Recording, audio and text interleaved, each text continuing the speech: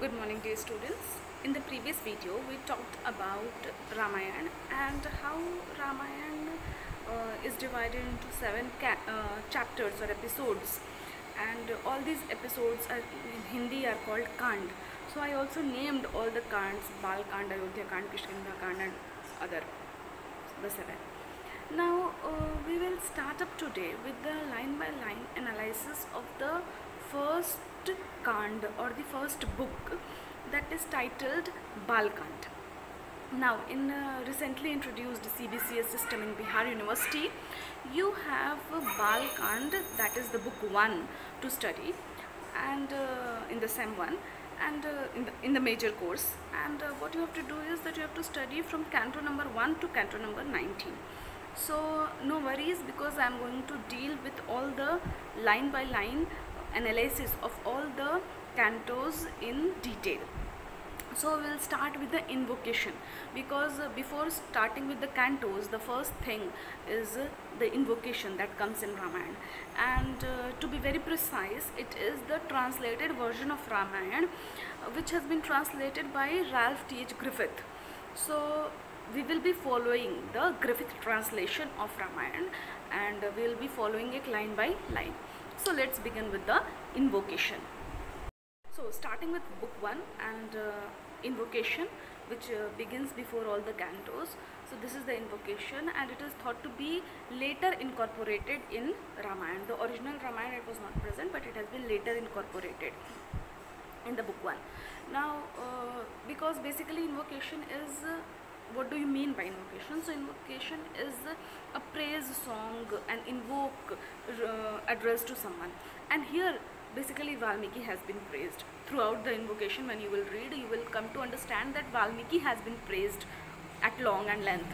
So why is Valmiki being praised when he is writing the Ramayana himself? So if I am going to write a book, in the preface or in the introduction, I am not going to praise myself. So of course it is an introduction to the original Ramayana, and which was later incorporated by the later writers, and there have been many interpolations done in Ramayana. So this is also thought to be one of such interpolations, and it is a later addition to the whole of Ramayana, where Valmiki is praised as a poet, as an Adi Kavi, and how Ramayana originated, and his way of thinking, why he went on to writing Ramayana, and his poetic endeavor as a poet is praised in this. It is a very short piece, the invocation. Now you see, I have these first 4 lines in front of me, as you can see on the screen, and we have already discussed in the previous video that Ramayana is written in shloks. It has got 24,000 sloks altogether. So every slok comprises of 4 lines each, and each line has got each line has been written in 8 syllables. So finally either you can say two couplets of 16 syllables, or one line, 4 lines each of 8 syllables. So here we have these first 4 lines. The first shlok: praise to Valmiki, bird of charming song. So in the very first line, Valmiki is praised, and he is praised, and he is, a metaphor is used, because Valmiki is compared to a bird, a singing bird. Just like the birds compose beautiful songs, in the same way Valmiki is also composing a song, singing a song, that is Ramayana. And of course Ramayana is a song because it is written in poetry form. It is an epic. So praise to Valmiki, bird of charming song, who mounts on poesy's sublimest spray. So where is Valmiki seated? Valmiki is seated on a mountain, and again a metaphor is used where mountain is being compared to poetry. So if poetry is like a mountain, on that Valmiki is seated, and from there he is spraying out, just like a spring pours up from the mountain, or a river comes out of a mountain. In the same way, Valmiki's poetry is like that river or that spring which is rising up from that mountain. So praise to Valmiki, bird of charming song, who mounts on poesy's sublimest spray, and sweetly sings with accent clear and strong.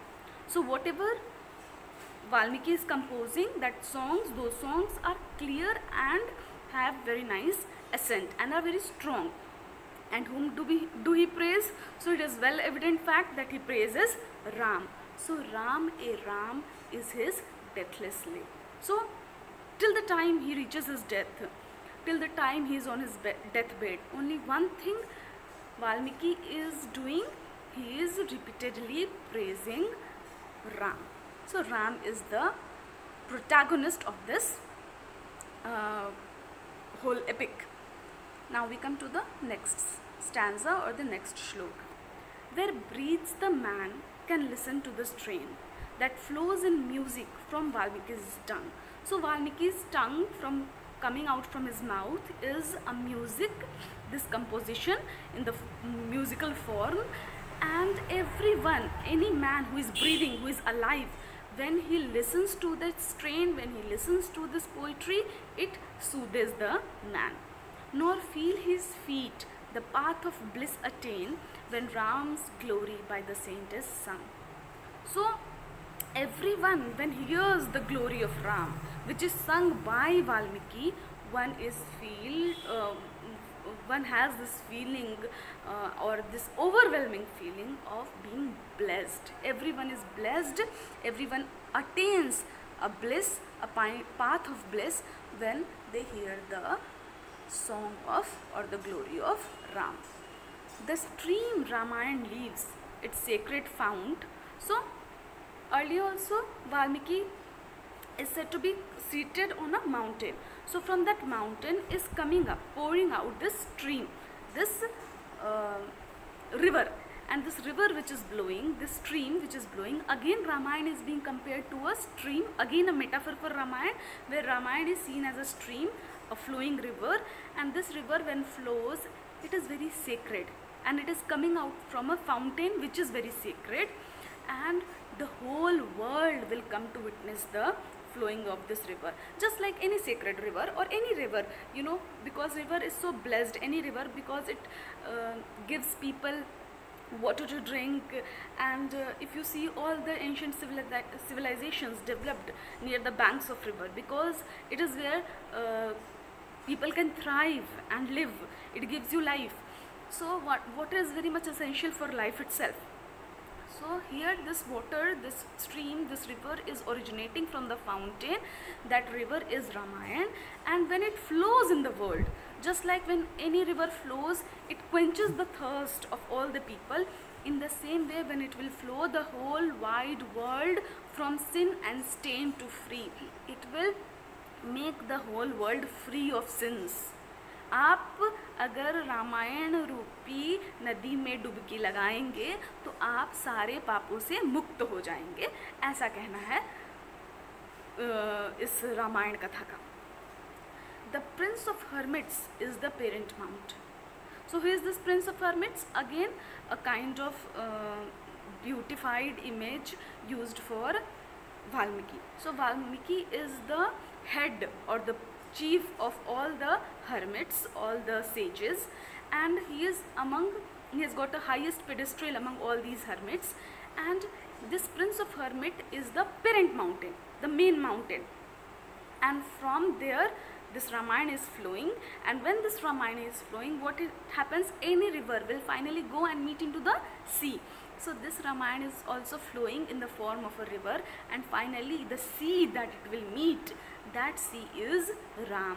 Again a metaphor for Ram. So Ram and sea are being compared. The lordly Ram is the darling sea. So here it is not metaphor, you can say it is a simile, because like or is used, then it becomes a simile. So here again that river is Ramayana and the sea is Ram, and when the river flows it finally meets the sea.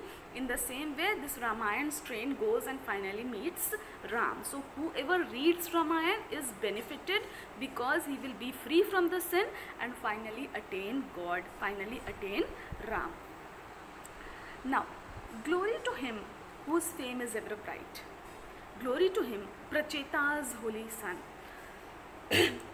So who is being glorified here? Glorification is being done for Valmiki. Valmiki's father's name was Pracheta. So he is again praising the invocation, whoever the poet was who has written the invocation. He is praising Valmiki, addressing him as Pracheta's son and saying that there should be fame to the person, glory to the person who has written this beautiful piece called Ramayana. So glory to Ramayana, glory to Valmiki, and glory to Pracheta's holy son, the most pious son of Pracheta, that is Valmiki. And why glory to him? Because whose pure lips quaff with ever new delight the nectar sea of deeds by Ram done. Why he is so praiseworthy? Valmiki is so praiseworthy. Why? Because he has written, from his lips, from his mouths have been uttering these beautiful words, this beautiful poetic strain, which is the Ram story, and it is just like a nectar, a sea full of nectar. So again a metaphor where Ramayana is being compared to a sea which is full of nectar. अमृत से भरा हुआ वो एक समुद्र है जिसमें जो भी गोता लगाएगा उसके सारे पाप धुल जाएंगे. So Ramayana is like a nectar sea of deeds, and it glorifies the works, the deeds of Ram.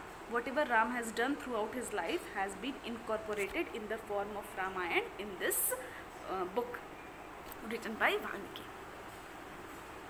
Then, hail arch ascetic, pious, good and kind. Again all the adjectives used for Valmiki. So you must have glory for you, you must hail, you are an ascetic, you are pious, you are good, you are kind. Hail Saint Valmiki, Lord of every lore. So any story, lore means story, so any story which has been told, the head of all the storytellers becomes Valmiki, because no story is as great as the story of Ram. So hail to Saint Valmiki, hail to the great ascetic, hail hoary hermit, calm and pure of mind. So Valmiki is a hermit, a sage who has calm mind, who is pure of mind, and who is first of the bards. In the previous video also I told you that Valmiki is also considered as the Adi Kavi, the first most important poet in the history of India. So he is considered as the first of the bards. Bards is again a poet.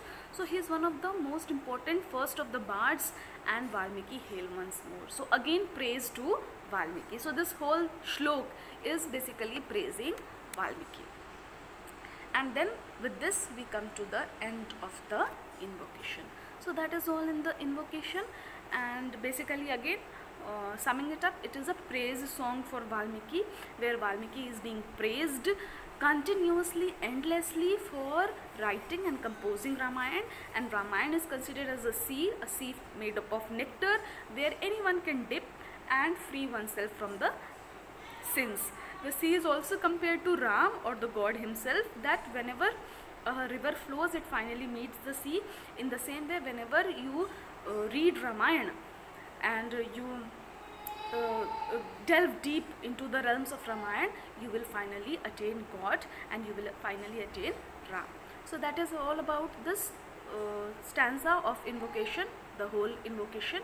And then in the next video we will begin with the Canto 1 from Balkand. So thank you.